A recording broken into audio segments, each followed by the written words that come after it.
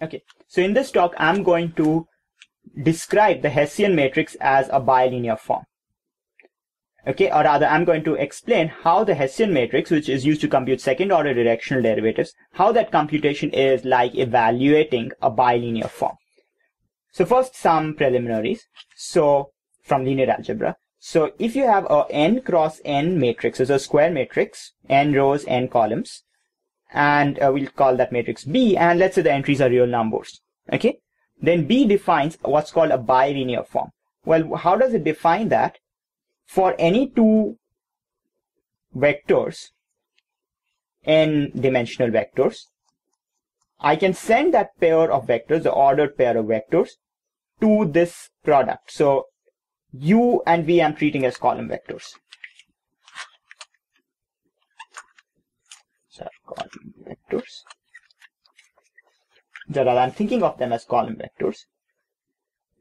So I'm multiplying U transpose, which is a row vector, 1 cross n, okay, by B, which is a n cross n square matrix, by V, which is a n cross 1 column vector. When I multiply all three, I get a 1 cross 1 matrix, and that's just a number.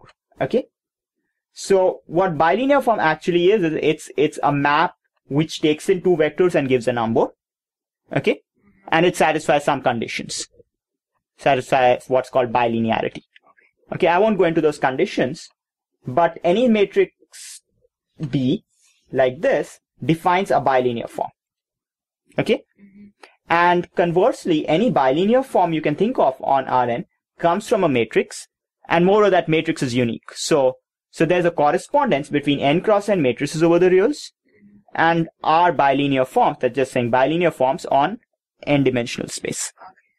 Okay, so you can sort of go back and forth between a bilinear form and a matrix. Now, there is some subtlety because there's some equivalences between bilinear forms. So there are some equivalence relations on bilinear forms which say they essentially describe similar things. But if you ignore that, this is just like on the nose. This is true. Okay. So now where does this fit in with the Hessian matrix? Well, the Hessian matrix is actually a matrix valued function. Okay. It's not a matrix of numbers. It's a matrix of functions, right? But at a point, it's a matrix of numbers. If it exists at the point, right?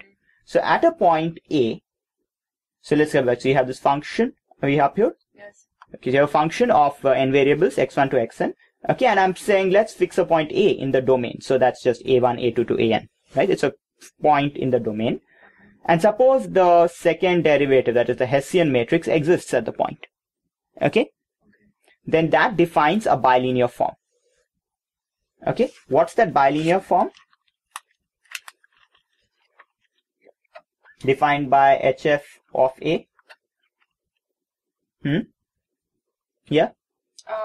It's B transpose. Well, U transpose. Times HF of A times V. Right? Now, from what we've done up here, what's this? This is the second order directional derivative. Okay, so it's just this at the point A, right? So this is dV du f at A. So this bilinear form, which is defined by the Hessian matrix at a point, is just a form which takes as input two vectors and outputs the second order directional derivative with respect to those two vectors. Okay? Okay. Now, there's something more we can say about this, which is that usually it's going to be symmetric. Why will the Hessian matrix usually be a symmetric matrix? The Clairaut's law. So by Clairaut's theorem, so there's usually, or under, for nice functions, there's symmetric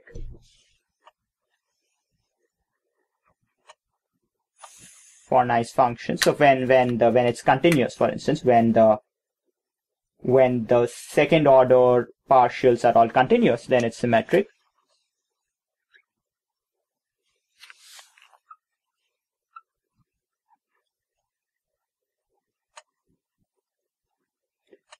And the symmetric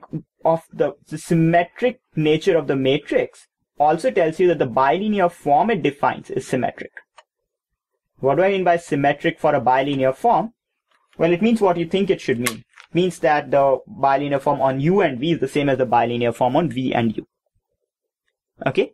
So if you have a symmetric matrix here for a bilinear form, the form is also symmetric. That means that the form on U and V is the same as the form on V and U. Okay? Okay. Why is that? Let me just do that on a separate sheet.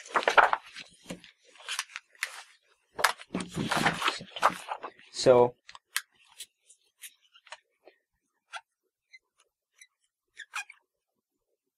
okay, let's say that B is symmetric.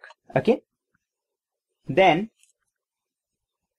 what is the transpose of this? Well, first of all, it should be the same as V transpose B. Well, first of all, it should be the same as what you started with, right? Because it's just a scalar 1 cross 1 matrix, the product. Okay, so it's the same as this.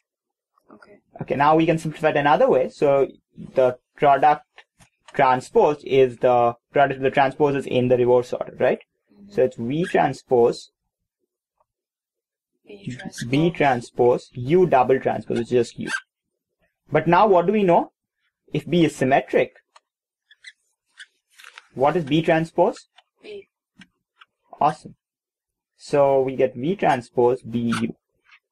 Okay? Which is the same as U transpose BV. Which means that the output is the same whether we feed in U and V or V and U. Okay? Okay? Yeah. So this is symmetric as a form, which means that in this case, we'll just use the red one. So in the nice functions case, so when the Hessian varies continuously, what can we conclude? We can conclude that the directional derivatives are actually symmetric in the inputs, right? Mm-hmm. So basically, if you assume that the mixed partials and the pure partials are continuous, you can deduce from that actually the sort of Clairaut's theorem generalizes to arbitrary directions, not just to the input directions, right? Mm-hmm.